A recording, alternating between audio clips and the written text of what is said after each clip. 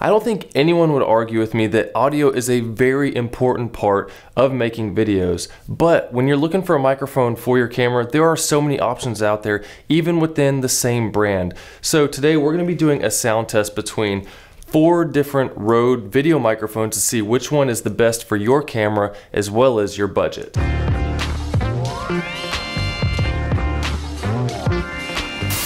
Hey everyone, Camber here, showing you how to use your camera to make good videos. And audio is a very important and often overlooked part of the video making process. So we're going to compare multiple microphones today so you can see which one you think you like best and what would work for you. So we're going to be looking at the Rode VideoMicro, as well as the Rode VideoMic GO, followed by the Rode VideoMic Pro, a lot of confusing names there, and finally the Rode VideoMic Pro Plus. These are all in ascending price order, so assuming the quality should be getting better among each one of them, but we will see as we go through. We're going to start off with some comparison tests so you can just see how they sound in various environments, and then at the end I'll go over a few things to think about that I've noticed based on my experience with these microphones. So first up we have the Rode VideoMicro. As you can see, I'm close to the camera. Most mics, even the camera audio, will sound good when you're this close. So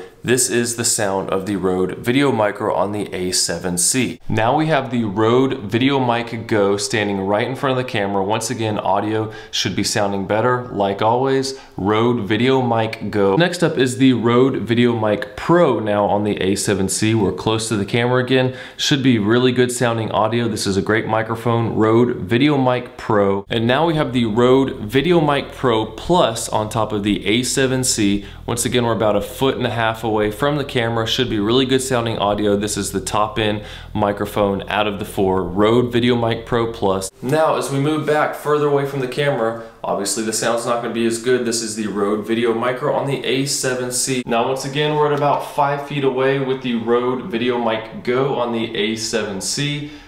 Sound should hopefully still be pretty good from this distance. It's a shotgun mic, so it's directional. Now we're back at about 5 feet on the Rode VideoMic Pro on top of the A7C. Hopefully the audio should still be usable here, sounding not too bad. Now we're at about the 5 foot spot again on the Rode VideoMic Pro Plus on top of the A7C. Audio quality should still be usable here, not bad at all. And then finally, this is all the way across the kitchen, a lot more echo bouncing around in here on the Rode VideoMicro on the A7C. As all microphones go, the further away you are, the worse it sounds. And now once again, we are far away from the camera on the Rode VideoMic GO with the A7C. This is about 12 feet away in a large kitchen across the room into the nook.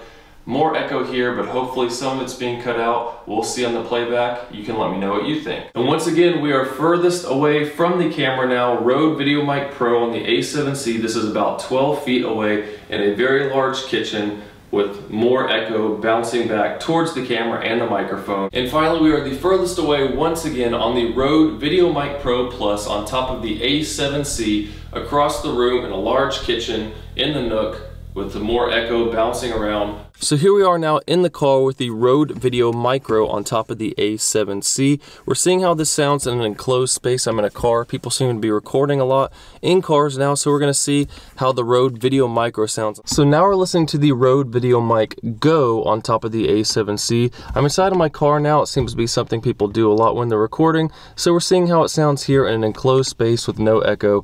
Hopefully this one sounds good as well. This is the Rode VideoMic GO. And now we're listening to the Rode VideoMic Pro on top of the A7C in a car in an enclosed space, no echo going on, to see the difference between all of these mics, see which one is more crisp, see which one knocks out all the rest of the sound. Hopefully this sounds good. So now we're in the car in an enclosed space just to see how the mic sounds here. This is the Rode VideoMic Pro Plus on top of the A7C, once again in a car in an enclosed space, no echo, just to see the difference between all these microphones here. Let me know what you think of it. And now we're on to the final comparison test with the Rode VideoMicro first on the A7C outside with birds and cars and other environmental sounds. And now we're listening to the Rode VideoMic GO on top of the A7C outside with more environmental ambient sounds, birds, cars, all that with the Rode VideoMic GO. So now we have the Rode VideoMic Pro on top of the A7C outside at a couple feet away, listening with environmental sounds, birds, cars, all that good stuff. Rode VideoMic Pro. And finally, we have the Rode VideoMic Pro Plus on the A7C sitting outside with environmental noises, wind, birds, cars, all that good stuff. The Rode VideoMic Pro Plus. Now we're about 7 feet away listening to the Rode VideoMicro on the A7C outside, different sounds, all involved, Rode VideoMicro. And now further away, about 7 feet with the Rode VideoMic GO, listening with outside ambient noises, environmental sounds with the Rode VideoMic GO. Back at about 7 feet now with the Rode VideoMic Pro on the A7C, listening outside with environmental sounds on the Rode VideoMic Pro. And now back at about 7 feet, listening to the Rode VideoMic Pro Plus on the A7C outside with all kinds of other noises around us, so we're not so isolated. Finally, about 15 feet away for the Rode VideoMicro on the A7C outside, environmental sounds, Rode VideoMicro. And about 15 feet again now with the Rode VideoMic GO on top of the A7C, listening outside, Rode VideoMic GO. And finally, far away, Rode VideoMic Pro about 15 feet away, listening on the A7C outside with wind and other environmental sounds, Rode VideoMic Pro. And finally, about 15 feet away, listening to the Rode VideoMic Pro Plus outside on the A7C with lots of other ambient noises. Hopefully you can see a difference here, Rode VideoMic Pro Plus. So I hope that was helpful for you, being able to hear all those mics back to back so that you can compare the sounds, and there was no post-processing done to any of those clips aside from just making all the levels even so that we'd have an even sound going throughout the whole video. But as far as which one should you pick, here's some things to think about.